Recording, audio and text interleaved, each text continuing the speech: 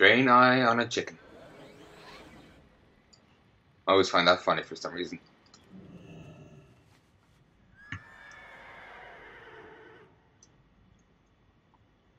Blade of the Poisoned Mind. Near a cave entrance, hidden behind a bush. Alright, let's have a look.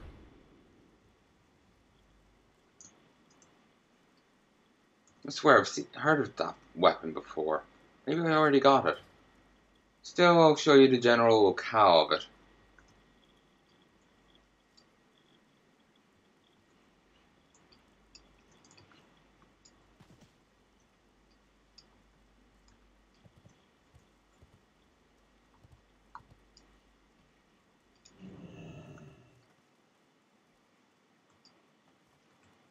Ah, here it's in a bush.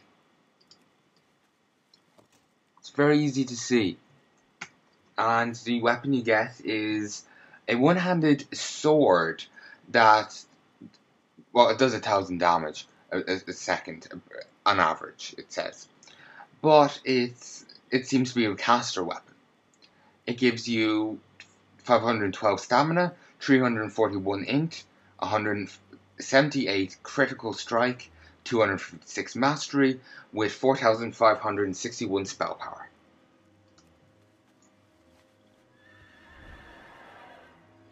Lucid Amulet of the Agile Mind. What names they put on these? Sits on the ground by a formation of 5 rocks.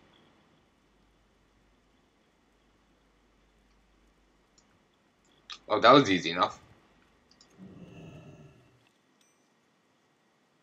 6666. Apparently, never mind. 666 stamina, 444 int, 330 mastery, 239 haste.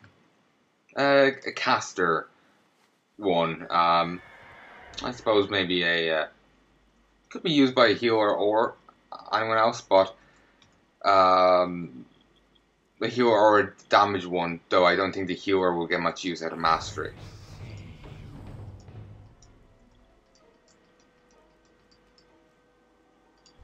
I have no idea where this NPC spawns.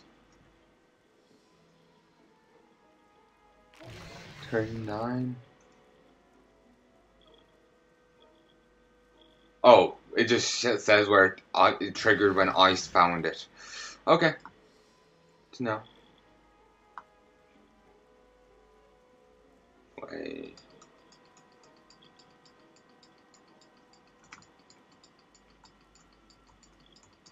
I don't give a damn. Because it's kind of strange, there's a level 85 here. Sticks out of a tree next to a rock.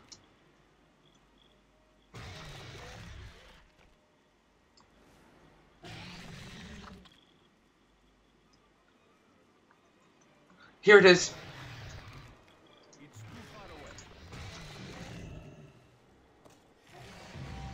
Finders keepers. Find 5 hidden treasures and you get this.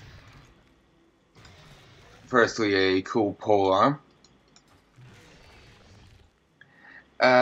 797 agility, 1,195 stamina, 531 mastery, and 531 haste. Now we head to a sitting on the little rocky cliff. It's up. It's down here. Might as well go get it. According to this, it only takes me just a minute to go there now. I suppose they do go pretty fast, and I'm flying, so ground terrain doesn't matter. Though it ends up feeling like you're not going that fast, even though you are. I don't know why, it's just the flying in this game just doesn't ever seem that like you're going fast for me. Maybe it's because I can't have the view distance up high. If I could, then it would feel like you're going faster.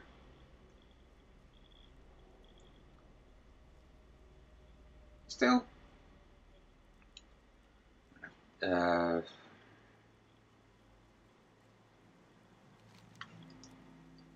may have to make more than one session of this.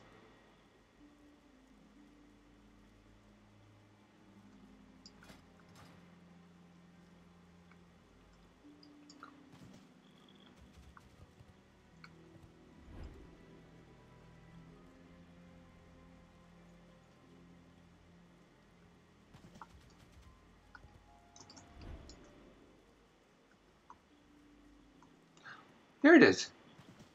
Just waiting here. Nice in the open. 1,195 stamina, 797 int, 531 critical strike, 531 mastery, 4,563 spell power. Apparently, the ones in green will be different each time, within a certain range. But everything else will be the same. Apparently, I think.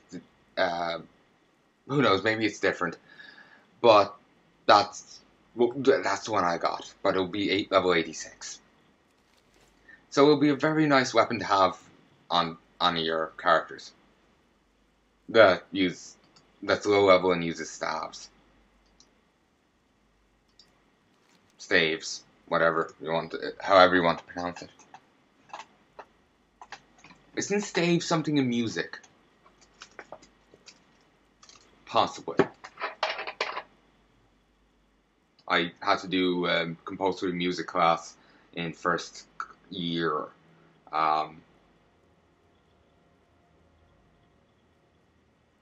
We didn't do much.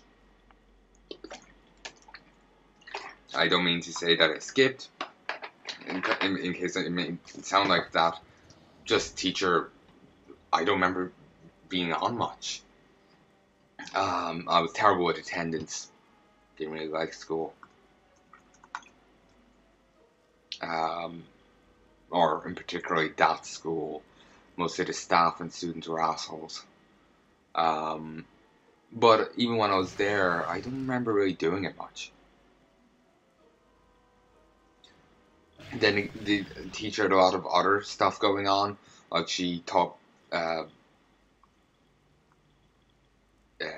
non-compulsory music, practicals and all that. So people went and she had to go away and whatnot. But I think that's one thing I remember from it.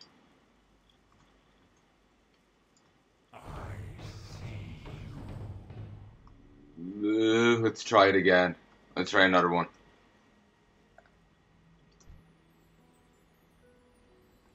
Actually, wait. Oh, cool. That's an altered skull there. No, I don't need to kill him. He's killed. I killed him previously. You can live for now. Unless someone else comes along to kill you. Then, in which case, you'll probably just die. It's just sitting on the ground. Ah, here it is. It's just this blob over here.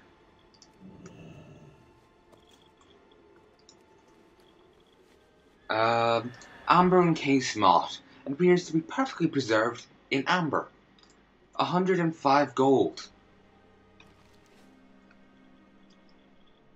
Hardened sap of Kervis, sitting on the ground at one of many locations.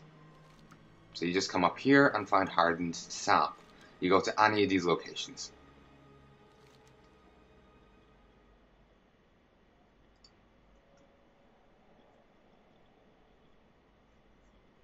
Some of these aren't, like I said previously, aren't always spawned, so be patient with it.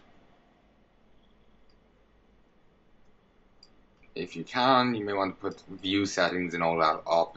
It may help you to some degree. And the distance at which things spawn in probably help you somewhat.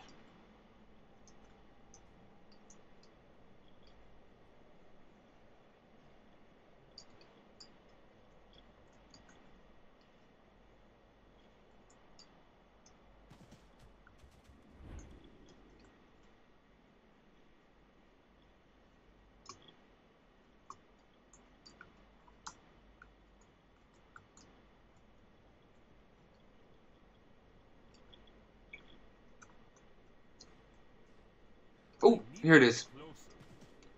This. Okay, I'm just gonna kill you. This is what it looks like. Kind of like a shield almost.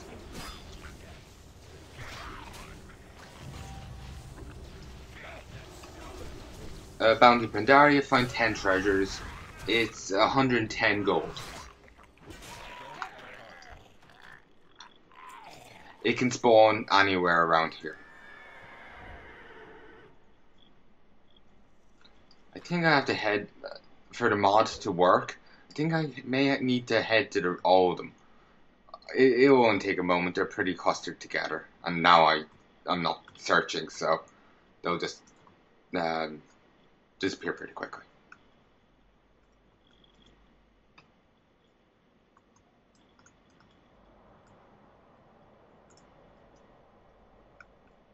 And you can, as far as I know. Okay, I need to kill this guy. Let me show you what this guy's like. When it comes to each race of enemy, they all have a similar tactic and type. Like, the casters will fight a certain way, the melees will fight another. Let's see if I can pull this guy separately. Yeah, they don't help each other. Or at least this guy will be pulled in a second. Like, you remember the guy earlier who was asleep. He took a moment to notice, oh, my comrades are being killed, quite loudly.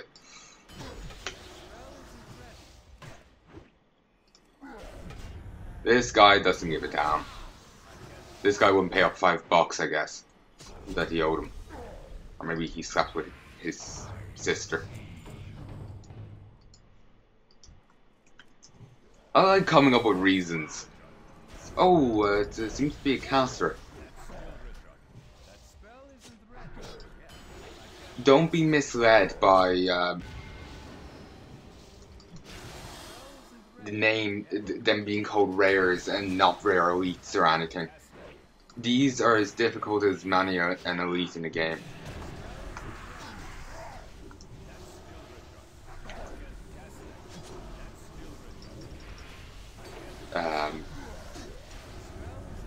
Let's keep these over here so I'm ready to interrupt if needed.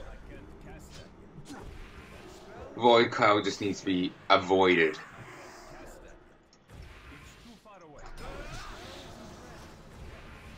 I suppose you could interrupt Shadow Bolt, or you can just tank it. It doesn't really do that much damage. Though, of course, if you don't really have that many heals, like I've got the seal, so every time I do damage I have a chance of healing for 6k. Oh, huh. The Void. Not exactly sure what it does. I don't know if it does upright damage, but it seemed to make my character like have the fear effect on it. I may jump in one before I.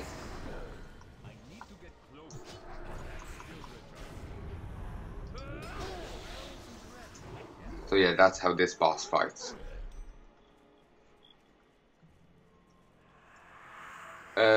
Shadow damage and okay. Yeah, just get out of those. It's basically stay out of the fire, pretty much. Once you learn their dances, they're not that hard to defeat. The monks, they're still pretty awkward. Just I don't have enough stuns. And on foot, I don't think I move fast enough. They have a spinning kick, it does a fuck ton of damage. Okay, Yongle Fire Carrier, just sitting on the ground. Okay, I'm gonna adjust a mod. Silver Dragon, scanning, interval.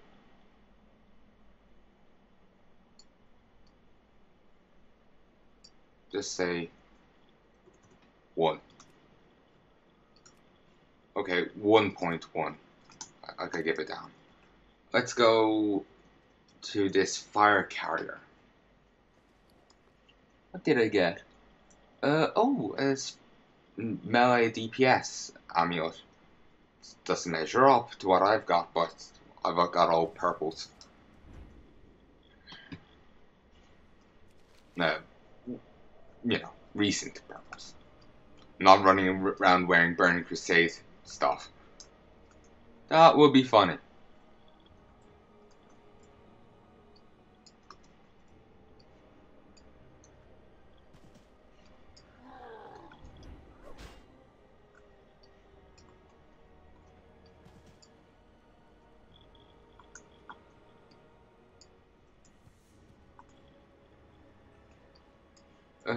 I don't see the fire carrier here, so it's not here, I guess. Just keep searching. There's another one, another spawn point over. Did I see a glitter?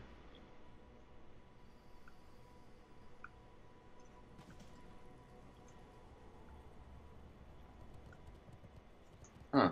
Thought I saw a glitter from here.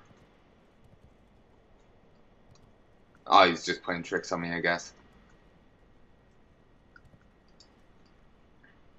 I'll be honest, I don't see it, but apparently it spawns here or at the other tent. Abandoned crate of goods inside of small tent.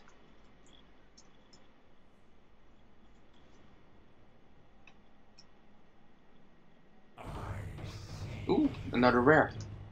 Do I need to kill you? Yes. Well, okay, I don't need to kill any of these guys, but for the achievement, I do. And I'm technically helping you with the achievement as well. Now, upon watching this, you now got a better idea of how to fight them. I'm out of range. It's too far away. Good. Hold you on your own. Pull you back over. Okay, move away from that, otherwise you'll take a fuck ton of damage. Hits like a truck.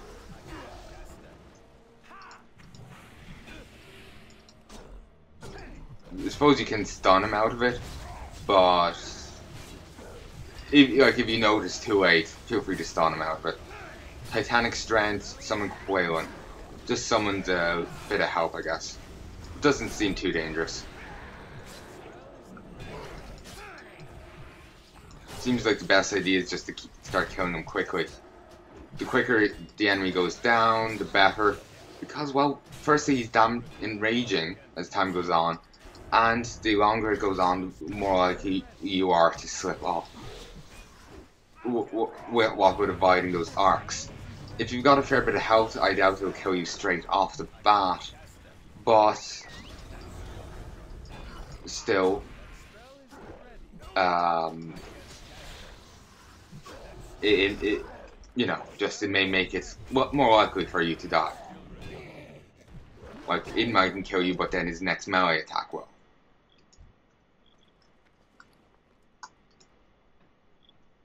Shaman's Amulet, it's a caster. Healer. No, DPS. You mightn't actually... Wait, the blade? Huh. Oh, Christ, I gotta fight you to get into the tent. And the items in there.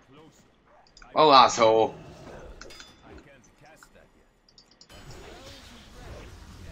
Okay, yeah. Armor reduced by 5 for 20 seconds. Okay, I was thinking, by 5 points? Okay. No, 5%. It's not really that big of a deal.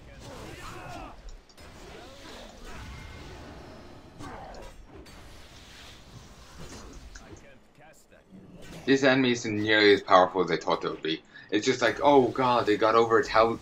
They got this amount of chip points. You think they're going to be dangerous. Not at all. But they provide no loot. They are important to some quests, though.